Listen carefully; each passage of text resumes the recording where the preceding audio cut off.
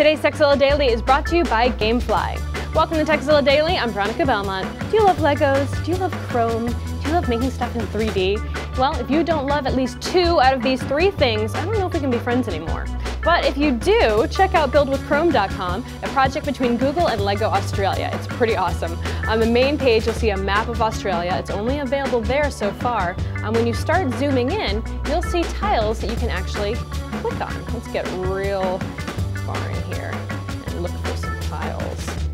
Sometimes they can be kind of hard to find because Australia is super big. There are some. Okay, they start populating after a little bit.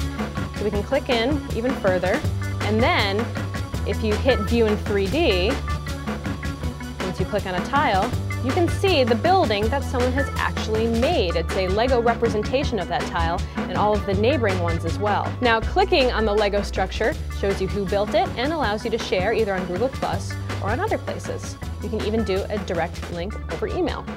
If you're ready to get in on the action, click Build after you choose a tile, and Google will find you a plot of land. Then you just have to start building. Now, I've actually already started working on one, as you can see here. You can change your Lego colors by clicking here on the side, and you can select which brick that you want to use over here on the left. There are also some extras like doors and windows.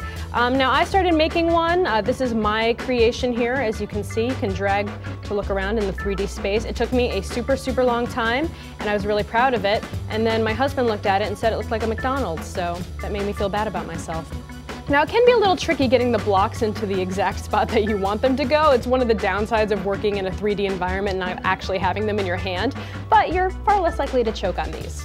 Now, if you guys have a tip that you'd like to share with the world, let us know. Email us at techzilla@revision3.com. And don't forget techzilla.com. It's the place to find more tips, tricks, product reviews, and how-tos. You've heard us talk about Gamefly before, but did you know they have the latest games too? Right now you can rent Assassin's Creed 3 and give it a try without plopping down $60. And if you go to gamefly.com/TDT, you can even try out the game completely free. With Gamefly, you can rent 1 to 2 games at a time and keep them for as long as you like. There are no late fees or due dates. And if you go to gamefly.com/TDT, you can get a 1-month free trial. Check it out today.